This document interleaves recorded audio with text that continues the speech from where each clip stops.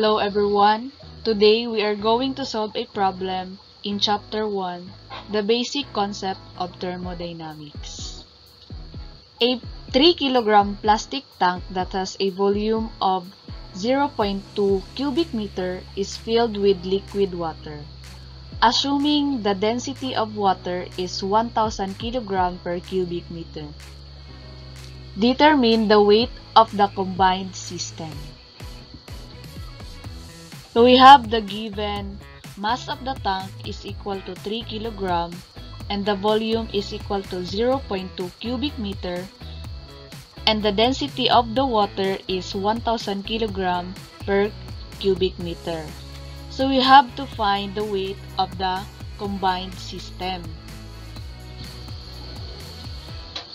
In order to get the weight of the system, we have to find first the total mass. So, using the equation, mass of the water is equal to density times the volume. So, we have 1000 kg per cubic meter times the volume, which is 0.2 cubic meter.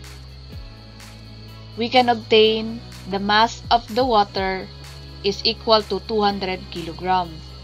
So, to get the total mass, we have to add the mass of the water and the mass of the tank. So we have 200 kg plus 3 kg. And the total mass is equal to 203 kg. Since we already have the total mass, we can solve now the weight of the system. By using the equation, weight is equal to mass times gravity. So, 203 kg times 9.81 meter per second squared is equal to 1991.83 kg times meter per second squared. Or,